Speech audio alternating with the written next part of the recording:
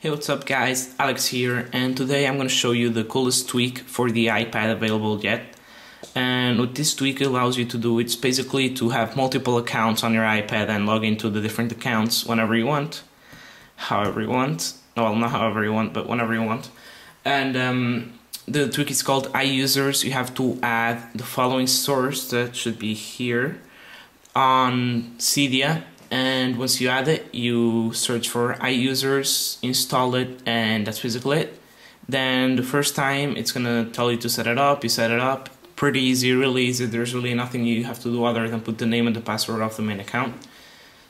And then if you wanna add more accounts and settings, you can do that.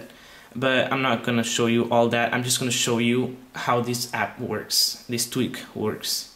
So I'm on my account right now. I made one with my name and one called Todos, which means everyone in Spanish, because basically in my house one who uses it is me, and basically then my sister, mom, dad, etc. So I made one for them and one for me. And okay, on my account, for example, I am logged into Twitter. You can follow me at alexferreiratech. The links will be in the description. And then I am also on Safari, for example. I have apple.com opened, and so on, so on, so on. But if you turn this off, or if you lock it, and then you go here and you switch to the other account, the logging in does take a while actually, so sorry about that. I hope the developer fixes this soon, as well as some other errors this tweak gives sometimes. It crashes sometimes, it does. But I am sure the developer will fix this soon. And probably will be paid soon. I don't know how it's still free. But okay, so now let's put the password for this account. And okay, so as you can see here, I'm going to show you the examples I showed you before. On Twitter, okay, nothing, it's not logged in.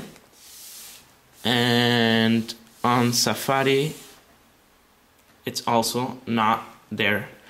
So I think that is pretty cool. Like, that's basically it. It saves your information, apps information, what you have open, what you don't have open, where you're logged in, where you're not logged in, and all that kind of stuff. I think it was supposed also to save the teams and stuff, but actually when I install a team on the other account, it also installs on this account, so I hope the developer fixes that soon as well.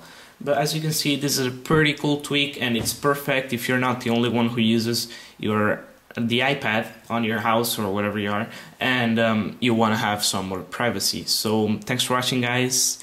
This was my first YouTube video, first of many. Make sure to follow me on Twitter, add me on Google+, and send me an email if you need any help.